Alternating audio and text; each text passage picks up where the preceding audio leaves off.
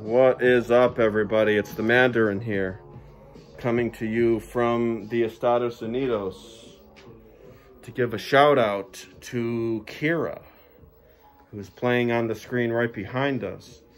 Now, I wanted to give a shout out to Kira for playing Jin, Tag Jin, the way he should be played, which is as a character with a variety of juggle enders, flips, and abusive wake-up options, really keeping people off balance in the same way that you would see with Ogre or Ganru.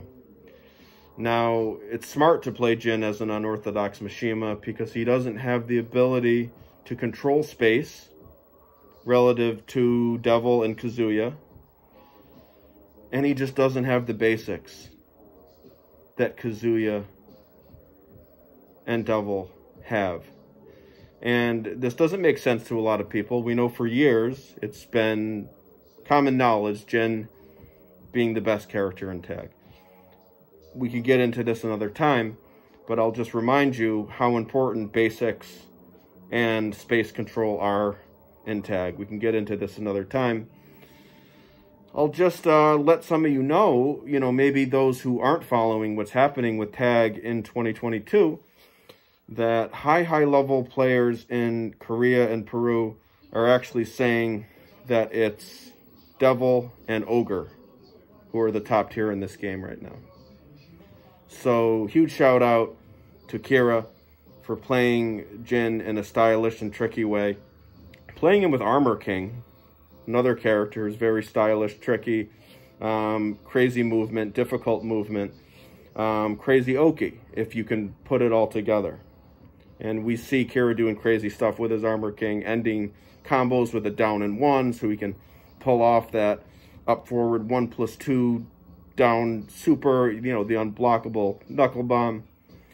And also should give a shout out to Mr. Choi, who's playing on the screen right behind me. Don't be afraid to check out our other content. Tekken Tag Boston versus Mr. Choi. We've also got Tekken Tag Boston versus Kane. Kane, a old school tag legend from the West Coast. Now he is living slightly east of the West Coast. So keep watching. I'm going to give a shout out to some other players from Peru. Want to give a shout out to Mysterio, to Kamani, to Sergi, to Rayo, to Yorsh, to Flak Ogre, Gato, Perro, Braulio, Pakuman, Chinobata, Chiki Sir, and Pachi. Pachi playing a very stylish Wang and P-Jack team, something you don't see very much in this game, but, characters who do have potential.